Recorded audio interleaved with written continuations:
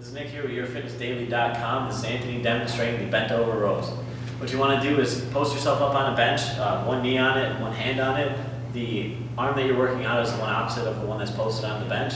You want to come up at a 90-degree angle so that your elbow is 90 degrees from your body, but you want to keep it close enough to your body so that it's not out here and working with your shoulders. You want to keep it close so that it's engaging your back muscles.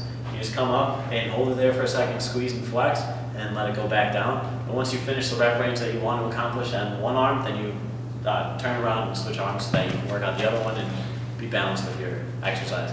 Thanks for checking out the bent over rows. This is Your Fitness Daily.